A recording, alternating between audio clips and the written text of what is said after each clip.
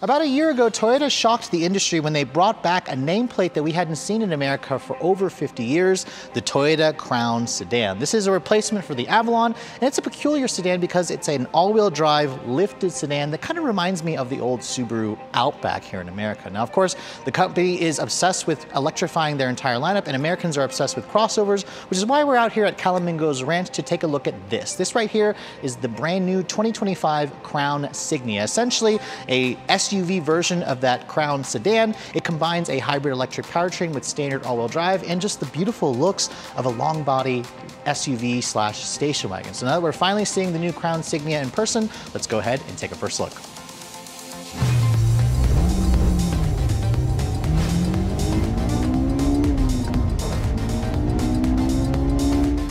Now, before we start talking about the exterior styling of this new Crown Signia, I thought I'd pop the hood and show you guys what's powering this thing, because as you guys know, Toyota is on a mission to add more hybrids to their lineup, and this represents, I believe, the 19th model for 2025. And what you're going to find here is essentially a variation of the company's latest hybrid Synergy drive system. It combines a 2.5-liter naturally aspirated four-cylinder that runs on the Atkinson cycle. It's paired up with 3 electric motors to deliver a combined output of 243 horsepower. Now, if you're keeping score, the Venza, which is actually going to be discontinued after 2024. This is a replacement for the Venza, had 219 horsepower, so this actually has more power, and Toyota says it all goes out through an eCVT with the company's electronic all-wheel drive going to be standard. That's kind of similar to the Crown sedan, which has all-wheel drive as standard. The Crown Signia also has the same setup. Toyota says this combination is good for 36 mpg combined, and the company is also saying this model here will tow a maximum of 2,700 pounds. Now, compared to the old Venza, which technically wasn't recommended to tow, that is a huge upgrade for those of you who want a premium electrified midsize SUV that can also tow. We don't have any performance figures just yet, but if you're also curious, the hybrid max powertrain, which had a turbocharged engine with a powerful electric motor, 2 of them, is not available on the Crown Signia. Toyota said for now they're going to focus on this powertrain, and because of the added power, they're confident this should be enough for most people. And remember, this model here is going to get 36 mpg. I assumed if they put the hybrid max powertrain in this, it would probably drop the mpg by 10, and I suspect Toyota customers are probably preferring more of that higher fuel economy figures. But let's go ahead and talk about the exterior styling here. Let me go ahead and close the hood. This is a very early prototype model. But the styling of this vehicle certainly surprised me, because where the Crown sedan has a peculiar, kind of strange look to it, the Crown Signia looks very unified. It has a almost front fascia that reminds me of the new Toyota Prius. Toyota is going with this kind of interesting C shape for its LED daytime running light. A lot of manufacturers are going with the divorced headlight modules. You can see the Crown Signia does the same thing with this LED low and high beam down here. It looks like no fog lights anywhere around the vehicle, but because it's a hybrid, you can see it has kind of like a smaller grille opening where it has this kind of cool design where it has this geometric pattern with some of them are solid, some of them have a pass-through for the grille. There's a little mail slot here that allows for air to pass through, because remember, this is still a gas engine, it's a hybrid, so you'll need that additional cooling.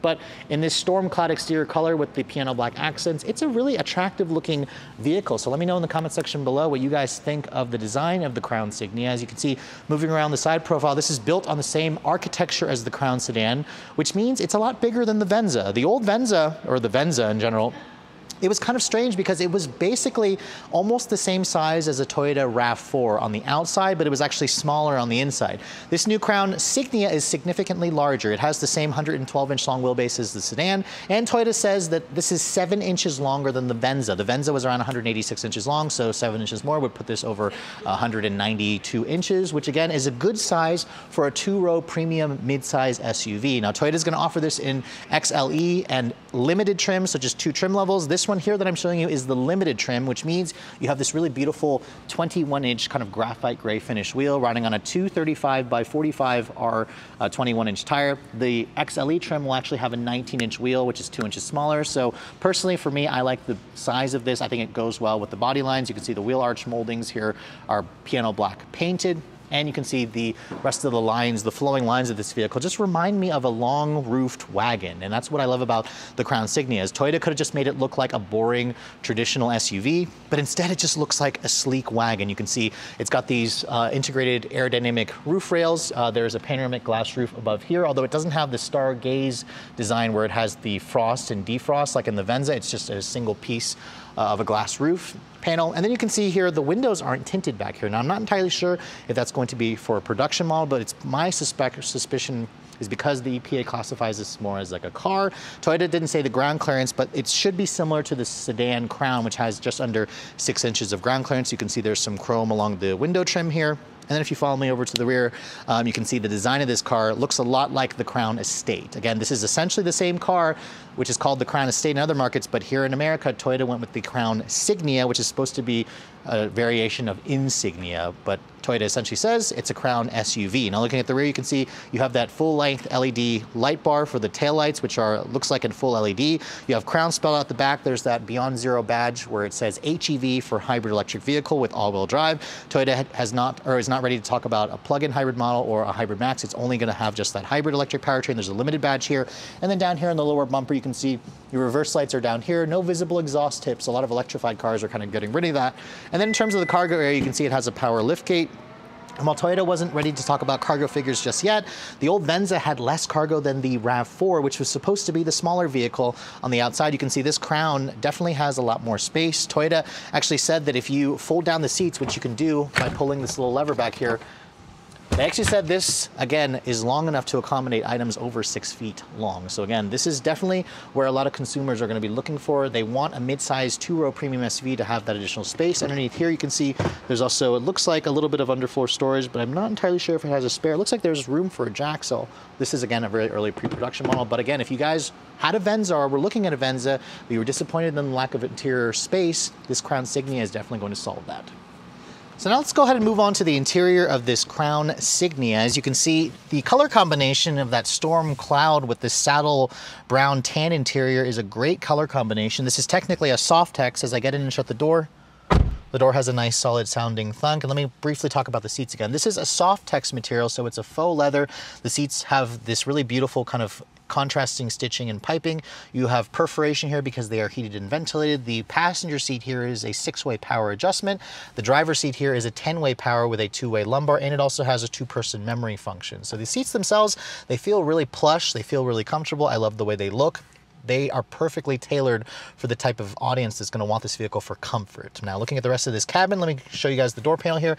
It has a soft touch injection molded plastic where it has the Softex brown leather kind of going through this portion of the door panel. It's also padded down here. There's some kind of bronze accents that you saw from the Crown sedan. The windows are one touch for all 4 up and down, which is great. The steering wheel looks like it was taken directly from the Crown sedan and includes paddles on the wheel. And you have a manual tilt and telescoping wheel. There's a ton of adjustments. And then you can see here in terms of the dashboard looks identical to the sedan. So you have a hard touch area here over the instrument panel hood. This is soft touch over here.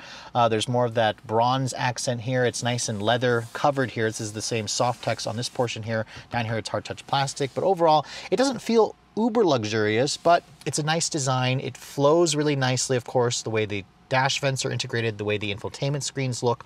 All of the Crown Insignias will come standard with the latest version of the Toyota Audio Multimedia interface, which includes a 12.3-inch infotainment system with wireless Apple CarPlay, Android Auto, over-the-air updates, and you also have a fully digital 12.3-inch display here for the instrument panel. So again, these are all features that the Venza offered, but I think the design of this, again, while it doesn't feel always the most luxurious, it is very functional. The build quality for a pre-production car also looks great.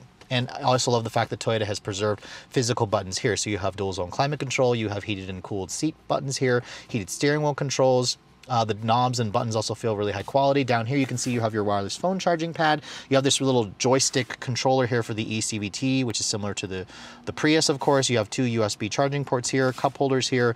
You have some piano black accents, and then your drive mode selector is here. The Crown offers several different modes, from an eco, a normal, a sport, a custom mode. There's also an EV mode as well, where you can drive on full electric for very, very short distances at very light throttle applications.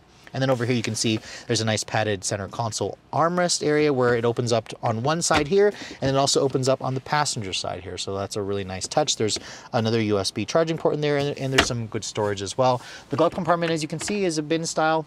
It goes into the dash, and it has a lid that is damped but not lined with felt. It's a pretty decent size. There's a JBL premium sound system in here for you audiophiles, and then above me here you can see it's got that panoramic glass roof, where on the outside it looks like one piece, but on the inside here there's a bar, unfortunately, that takes up a little bit of view. This has a shade that opens and closes. It does not frost or defrost like in the Venza. I do wish that it opened to vent up air, or vent out air, but it is nice that you still have that full glass roof panel. But overall, you can see, if you guys like the Crown sedan, this is gonna feel pretty identical. It feels roomy, it feels spacious. It is lacking a heads-up display. I am surprised to see it's missing a heads-up display, but other than that, it has most of the features you want, including a nice digital camera rearview mirror when you have the vehicle packed up to the roof with stuff. But let me go ahead and hop into the backseat area. Now, we don't have final figures just yet for the space, but the Venza, the vehicle that this is replacing, had basically the same, if not less, legroom than a RAV4. As you can see,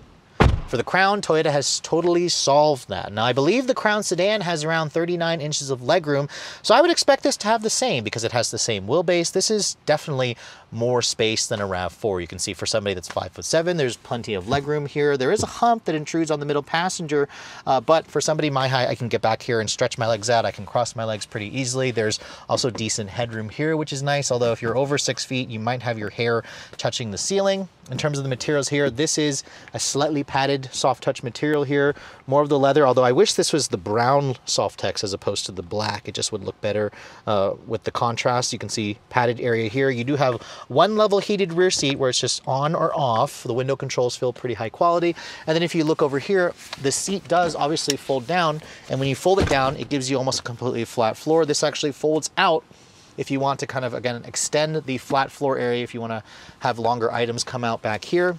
This seat does not, it looks like, have the ability to recline. It doesn't recline, it just folds down. But again, you do have an armrest here that folds down as well and gives you 2 cup holders. So overall, if you want to use this as a family vehicle, you're looking for an upgrade from a RAV4 hybrid, the Crown Signia is certainly going to feel like that with all the additional space that you get in the back seat. So while the Toyota Crown sedan was a very peculiar model for the US market, the Crown Signia makes total sense. As a replacement for the Toyota Venza, which to me, I always really liked the Venza, but I also thought it was strange that it was a lot smaller. This now has the dimensions that Americans are looking for. It's got the extra length, it's got the extra rear seat space, it's got the extra cargo capacity, and it also has that standard hybrid powertrain with standard all-wheel drive. It's really going to appeal to a lot of people, so I think that Toyota has done a really great job by introducing the Crown Signia to America. Now, if you guys are looking to get your hands on this model, they will be heading to dealers, Toyota says, in the summer of 2024. So you're gonna have to wait a pretty long time to get one, but I think it'll be worth the wait because this model here has everything that customers were looking for with the additional towing capacity and the efficiency. Now, in terms of pricing, I can't really comment on that yet. Toyota wasn't ready to talk about that, but just know the Crown sedan starts at around $40,000. The Toyota Venza starts at around $35,000. So I expect this car to start more in the $40,000 range where the Crown sedan starts. I expect this to be perhaps a little bit more expensive. We have no idea how much this fully loaded limited will cost. I'm gonna guess maybe around $50,000, that's just my guess. But overall, I think for those of you who want something a little bit nicer than a RAV4, but you aren't quite ready to make the full leap into like a Lexus RX, this Crown Signia is going to be a really interesting choice when it goes on sale in the summer of next year. But with all that said, hope you guys have enjoyed my full overview on the 2025, Toyota Crown Signia. If you're also looking to see the latest cars I'm testing, be sure to follow me on Instagram at Redline_reviews, like us on Facebook, and as always, guys, please keep subscribing to the Redline Reviews YouTube channel for all the latest reviews. Thank you so much for watching. I'll catch you all in the next video.